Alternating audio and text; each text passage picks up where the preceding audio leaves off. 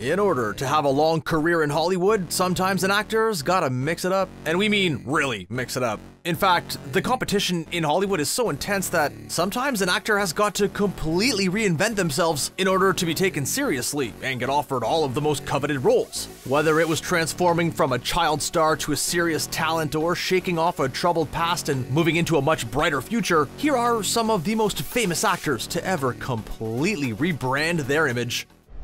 We couldn't help but begin this video by talking about one of the biggest chameleons out there, the man who went from the ultimate teenage heartthrob and butt of too many jokes about sparkling in the sunshine, Mr. Robert Pattinson. Pattinson shot to immediate stardom after starring in the first Twilight movie, all the way back in 2008. For a long time, he couldn't shake his fate as Edward Cullen, moody high school attendee and, oh yeah, vampire. While that kind of stardom comes with all kinds of perks, it also has a tendency to trap the actor in their defining role and never let them go. But Pattinson was determined to shed his pale, glittering skin and prove to the world that he is, and always has been, one of the most exciting actors out there. Despite 2 decades of taking on some of the weirdest, darkest, most boundary-pushing roles he could get his hands on, Pattinson was still met with a ton of pushback when it was announced that he would be taking on the iconic role of Batman in the upcoming Matt Reeves interpretation. But fears of his ability to transform were quickly quelled when audiences everywhere got to take in his astonishing performance in Robert Eggers' The Lighthouse. No one could walk away from that movie and still think Pattinson as a one-hit wonder anymore. You think you're so goddamn high and mighty just because you're a goddamn lighthouse keeper? While it might seem obvious of us to jump from one Twilight star to another, it only feels natural to move on to the total transformation of Pattinson's co-star, Kristen Stewart. Stewart's tormented portrayal of the angsty Bella Swan launched 1,000 lip-biting, hair-twirling, downward-gazing impressions, and it really seemed as though she would be trapped forever playing moody teens. Over the last 10 years, Stewart's been steadily transforming herself from boy-crazy teenager into a much more authentic version of herself. After coming out on Saturday Night Live in 2017 and chopping off her Bella-esque long brunette locks, Stewart set out to carve a place for herself in cinema that was all her own. She has since become an indie favorite, starring in critically acclaimed films like Personal Shopper, Camp X-Ray, and The Certain Woman. Since then, she has once again reinvented herself and dipped her toe back into the world of blockbusters with the 2020 update of Charlie's Angels, where she actually impressed with her comedic abilities. Hey, he's gonna wake up. She's also tried her hand at taking on an icon or two, first portraying the French New Wave actress Jean Seberg, and will be appearing as none other than Princess Diana in the upcoming film Spencer. Moving on from the vampires for a moment, our next entry made an absolutely astonishing transformation from lovable funny man to global box office action superstar, and he has never looked back. That's right, we're talking about Chris Pratt. Pratt first became known to audiences as the adorably silly Andy Dwyer in one of the best workplace comedies of all time, Parks and Recreation. Please, my friends call me Andy. Radical.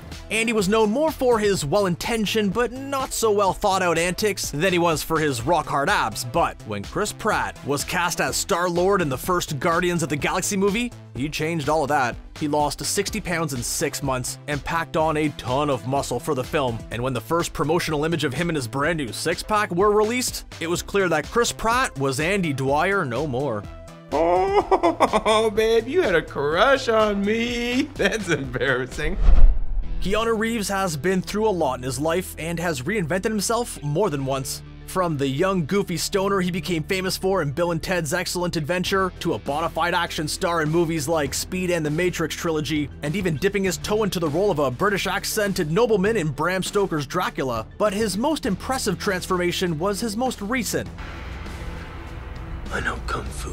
Not only has he become the internet's most beloved boyfriend, who is willing to make fun of himself like he did in Always Be My Maybe, he stunned audiences everywhere with his appearance as the absolutely lethal John Wick. Whatever he decides to do next, we can never get enough of Keanu. Be excellent to each other. And party on, dudes. Another actor who shot into the spotlight with his first leading role and then spent years making sure he wasn't typecast ever again is Jonah Hill. Hill came to fame after the Seth Rogen and Evan Goldberg-helmed hit Superbad. For a while afterwards, he continued to play awesome roles in various comedies like Knocked Up, Forgetting Sarah Marshall, Get Him to the Greek, and 21 Jump Street. But in that time, he also worked to prove that he could not only carry a comedy, but he could fit right into any prestige project that might come his way. He was nominated for his first Academy Award in 2012 for his supporting role opposite Brad Pitt in Moneyball, and again for his delirious appearance opposite Leonardo DiCaprio in Martin Scorsese's The Wolf of Wall Street. While he's never been afraid to jump back into the comedy pool, he continues to push himself in other directions, like with his transformative role in the TV series Maniac and as the director of the critically acclaimed mid-90s. Hill has definitely broken out of the funny man typecasting, and it'll be really interesting to see what he does next. All the way back in the 1990s to the early 2000s, it was never a doubt in anyone's mind that Angelina Jolie was an amazing actress. Rather than her actions on screen, it was her behavior off screen that had audiences and critics everywhere more than a little confused and even wary. In her earlier years, Jolie has admitted that she lived more of a punk lifestyle, which included partying and drinking and heavy drug use. She's spoken openly about battling depression, going so far as trying to hire a hitman to end her life when she was 20. Luckily, that attempt was unsuccessful, but her lifestyle was still not something that most fans could quite wrap their heads around. In the 2000s, the stories continued to pile up, like the infamous kiss she shared with her brother on the red carpet, and the stories that she and her then-husband Billy Bob Thornton wore necklaces that contained each other's blood. Everything changed for Angelina when she adopted her first son, Maddox. She completely transformed her life. I feel like I was always kind of looking for purpose when I was younger, and I always wanted something wild and something just full of, I wanted my life to be very full. Now my life is beautiful chaos with these lovely little people. And over the years became an outspoken humanitarian and an award-winning writer and director, determined to tell important stories about people all over the planet. Another actor whose talents were almost overshadowed by their personal troubles is the once notorious bad boy turned megastar, Robert Downey Jr. Downey Jr.'s been acting on screen since he was a child, and in the 80s and 90s, he had made a name for himself as one of the most talented actors in Hollywood, receiving tons of critical acclaim for his roles in Less Than Zero, Chaplin, and Natural Born Killers, among many, many more. But while his career started young, so did his drug use. According to Downey Jr., his father allowed him to try drugs for the first time at 6 years old, and as he got older, the two would often use together, bonding in the only way his father knew how. By 1996, the problem had reached such a point that he was continually arrested on charges of possession of marijuana, cocaine, and heroin. Finally, he was sentenced to jail time and court-ordered rehab in 1999. His troubles continued for another couple of years, until he finally hit rock bottom and did what he had to do to get his life back. Slowly, from 2001 until 2008, he worked his way back into the good graces of Hollywood and earned his reputation as the amazing actor he always was, now clean and sober. In 2008, he partnered with Jon Favreau on an unknown project without a script called Iron Man. And well, the rest is history. You've been called the Da Vinci of our time. What do you say to that? Absolutely ridiculous. I don't paint. Lady Gaga made a name for herself in music as one of the most out-there pop stars of the 2000s. She is no stranger to rebranding herself, as she's already done it over and over and over again through her music career. But one of the most surprising and unexpected things that she's done in recent years was to actually strip away all of her pop star persona for her Oscar-nominated turn in Bradley Cooper's A Star Is Born. While she has acted in a number of other projects over the years, most notably in Ryan Murphy's American Horror Story, her performance in A Star Is Born is so completely not Lady Gaga that it took audiences and critics completely by surprise.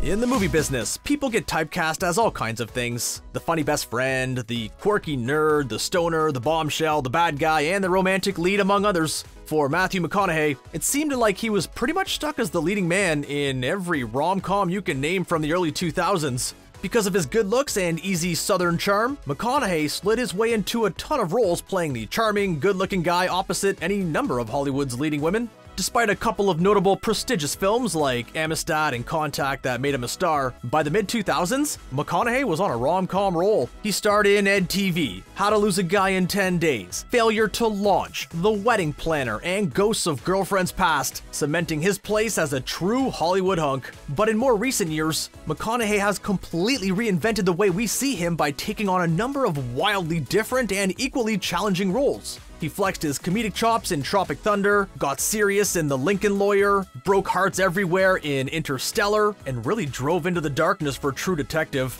Most surprising of all, however, has gotta be his Oscar-winning performance in Dallas Buyers Club. He continues to reinvent himself with every new role he takes on, proving that he is so much more than Alright. That's amazing. It's been such a long time since Bradley Cooper was anything other than an awards favorite leading man that we actually kind of forgot that it really didn't start out that way.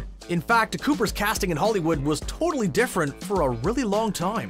While he started his career in the hilarious cult hit Wet Hot American Summer, he quickly found his niche as, well, a huge jerk. That's right, for a long stretch of time, Cooper could be seen in a ton of comedies, but not as the romantic lead we might assume him to be. He had a special knack for playing the womanizing antagonist in all kinds of projects, like Sex and the City, He's Just Not That Into You, Wedding Crashers, and the Hangover trilogy. But all of that started to turn around for Cooper when he began to take on more dimensional roles that allowed him to show off his real talents. And pretty soon, the Oscar nominations followed. He has since established himself as an actor with a lot of depth and range, and even a world-renowned director.